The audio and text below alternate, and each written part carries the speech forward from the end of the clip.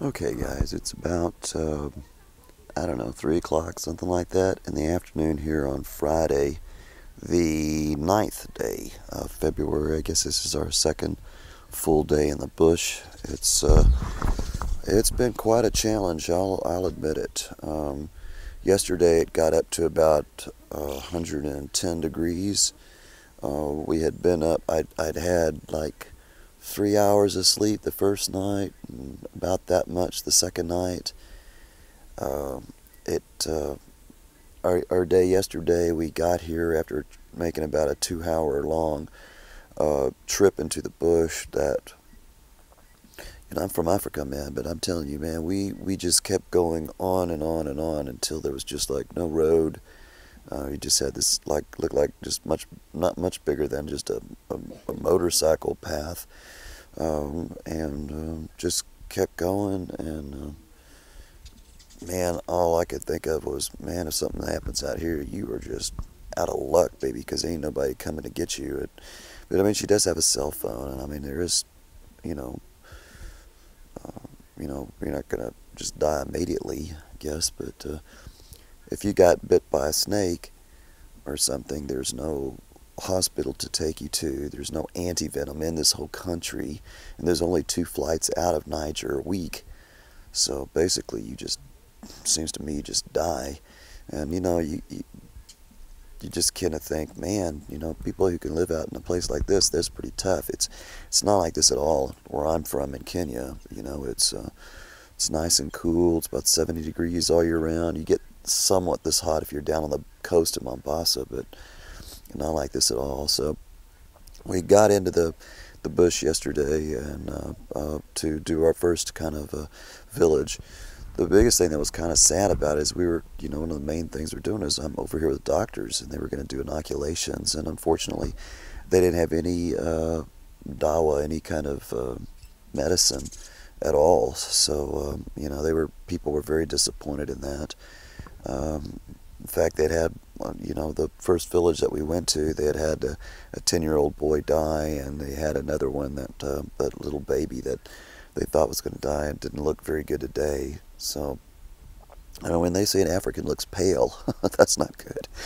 So, we went out yesterday and did some Bible storying. I've been kind of focusing on 3 stories. I do the Genesis story about Adam and Eve, and I do the story of Daniel, in the lion's den, and then I tell a story from Prophet Isa, who's what the Muslims call Jesus.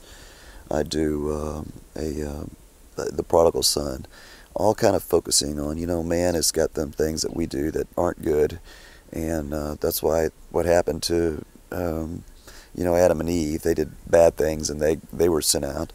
And then I talk about Daniel, how sometimes bad people can do things to you, even though all you were doing was praying. You get in trouble. And then on the prodigal son, I'm talking about, we can make bad decisions, but the guiding focus of all of this stuff is how God protects us and God loves us, and that Isa loves them too, and that's why we're here. And that preaches more than just about anything, I think. We had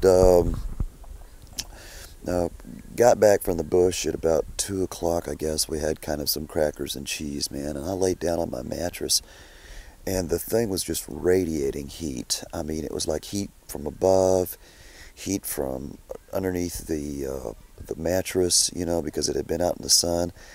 Today I put my stuff all in the shade in the hut, and actually I slept on another foam pad because one of the 4 of our team is sick. She's had diarrhea and vomiting and not well, so I kind of used her mat today.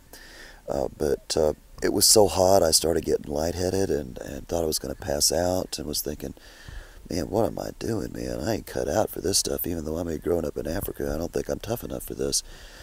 I went in the thing and took a cold bath. I mean, we use a shower. You just kind of squat down by this hole in the floor, and you dip water out of this other thing and just kind of pour it on your head.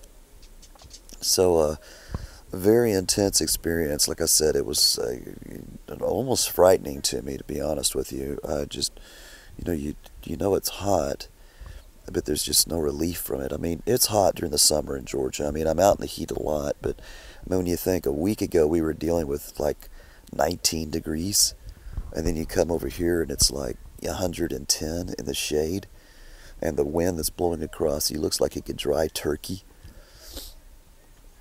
It was something, man. So it was very uncomfortable. I couldn't really sleep. Felt like I was going to pass out.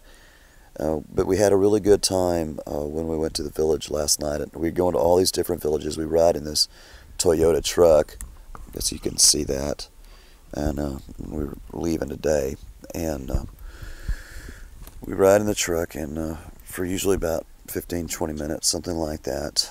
And it was a good trip. And I got to start taking some pictures. And I have my Canon little power shot, that 6mm that I use, and